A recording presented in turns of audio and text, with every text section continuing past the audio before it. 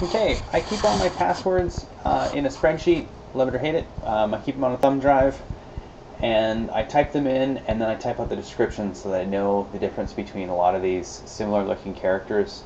This gets tedious, so I decided to write a function in OpenOffice.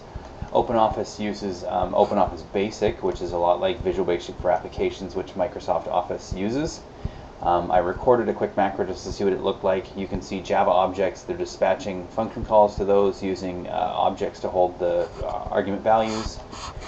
Wrote my own function, getCharNames, takes text to describe as a string and returns a string.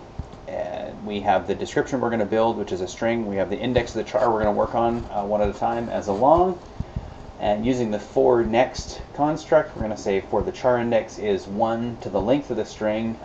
Normally, in like Java, strings would start at index 0, just like an array.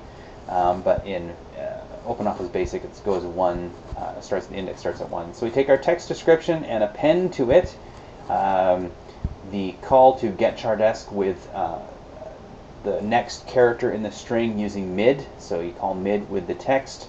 The index of the char you want, we just want a string of length 1, the next character, and then we put a space in there. So the text description is itself, and the description of the next letter in the text we're going to describe, and then the call to getCharDesk is a string, and it just calls switch. And so for each lowercase letter, you get low dash and the letter. For each uppercase, you get up dash and the uppercase letter.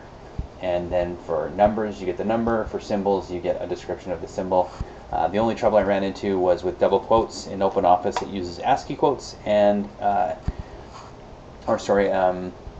Unicode quotes or ASCII quotes. So the Unicode open is 8220, Unicode close is 8221, and then the regular ASCII quote is happens to be 34. But you can just put the doubled up double quote in a string, and that's what OpenOffice Basic will interpret as a double quote within a string.